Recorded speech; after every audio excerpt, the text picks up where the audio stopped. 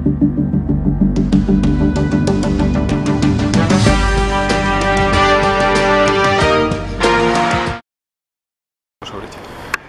колеги, сьогодні відбулося проміжне засідання журі обласної журналістської премії.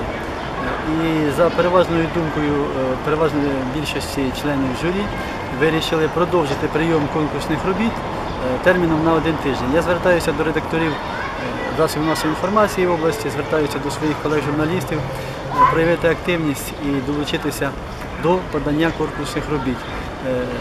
Я думаю, що у нас в області досить багато творчих журналістів, які могли б взяти участь у здобутті цієї премії і таким чином підтвердити свій фаховий рівень і